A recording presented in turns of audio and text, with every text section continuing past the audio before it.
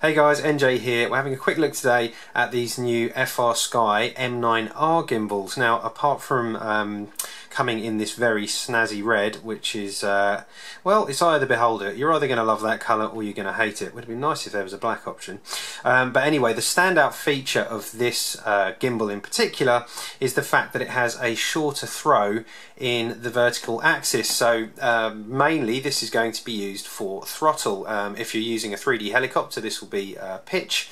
It's just generally anything with kind of racing and fast throttle response. By reducing that throw, we can kind of get to those endpoints a whole bunch quicker. And this caught my eye because I thought that would be a really good thing for me. I haven't got especially big hands, and I find that just being able to get to the top and the bottom with a little less movement might be a nice thing. You know, it could be a gimmick. Either way, I did go out and fly it today, and I got used to it really quickly, probably a couple of packs, and then after that, going back to a standard gimbal is now, it's weird. I definitely prefer this. So, you know, you've got to decide whether that's something that's going to work for you or not. I wouldn't personally use that on the right side because I'm a Mode 2 flyer. I've got throttle on the left. I wouldn't personally want that to be on the pitch stick. I'd rather the pitch axis match the roll axis. So for me, I'm only going to really want this on the throttle axis. The yaw axis is exactly the same as a standard gimbal. Now, the other thing that they've done here, they do provide two of these red sticks, so that if you want to have that nice red colour matching on the other side, you can. So that's a nice thing, and you get the 4 bolts to bolt it in. Now, compared to the original M9, which I've got here, if we put them side by side, perhaps you can kind of see, we'll give you a little visualization of that travel difference.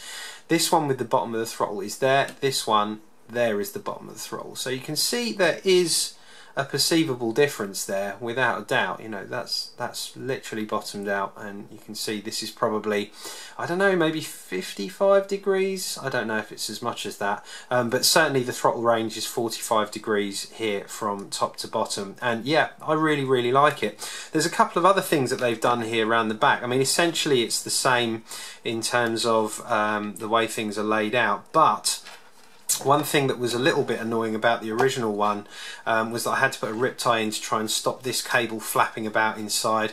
I also found that this, considering this is for the trim tab, was plugged in right next to the main connector, so it just didn't need to be as long as that. And they've actually addressed both of these things here. You can see that they've made this just short enough to where it won't catch, but you know, it's exactly the right length, and then it's kind of glued in there, which is great. And then again, this little cable here going to the trim tab's a little bit shorter. It's all just they've just had the opportunity to tidy a couple of things up, so that's quite nice. Now, one thing I will say, I know a few people have said to me, well, why don't you just get a little bit like a TPU block to go in here to just limit this to the same as the R model, so that it stops there mechanically with something to block it, and then recalibrate the sticks. And yeah, you totally could do that if you want to do that.